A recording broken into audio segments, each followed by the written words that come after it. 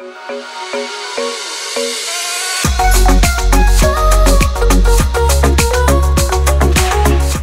guys, Mogau here, aka the Lazy Makoti, and today I'm going to be showing you another incredible, very colorful, very beautiful looking, very Instagram Buddha bowl. So let's get straight into it. So today we're using one of my favorite ancient grains. We are using the sorghum grain.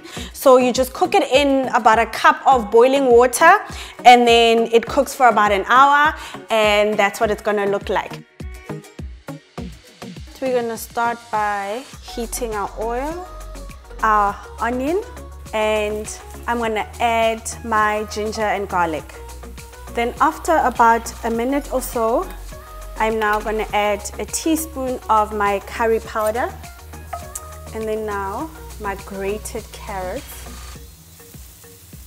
And then once our carrots are nice and soft, we are going to add in our sorghum grain. Season with some salt and pepper. So now that everything's cooked, we're going to allow this to cool down for about 15 to 20 minutes until it's completely cooled before we start making our sorghum patties. So in here is the stuff that we cooked earlier, and to this we are going to add 1 egg, and the egg is really just to combine everything so that it's nicely binded and it sticks together. And then we're also going to add some chopped coriander.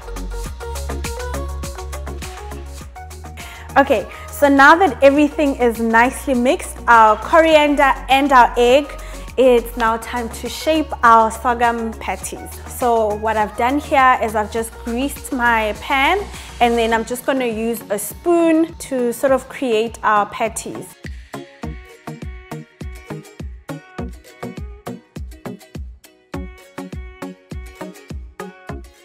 And there it is, our beautiful sorghum patties. And now all that's left is for us to assemble. I'm just going to add all of these amazing ingredients. I'm going to start with the butternut, some corn, beetroot, some avo. Our final ingredient will be the feta. I'm just going to crumble. We're just going to garnish with some coriander. And there it is. Your rainbow sorghum Buddha bowl is done. Happy cooking!